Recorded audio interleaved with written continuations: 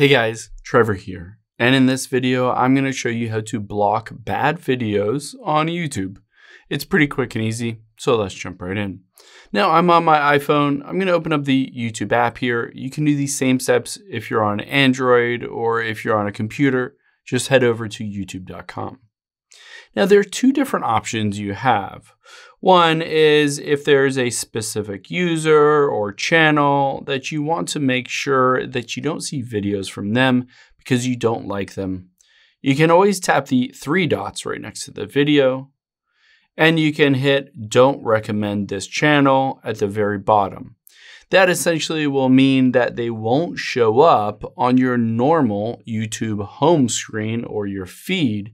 However, if you do search for them, they will potentially still pop up.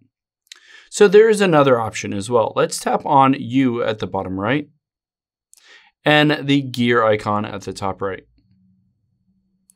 Now you can see under Parent Settings, let's tap on General. And here you'll see midway down is Restricted Mode. This helps hide potentially mature or bad videos. No filter is 100% accurate, and this only applies to this app on this device.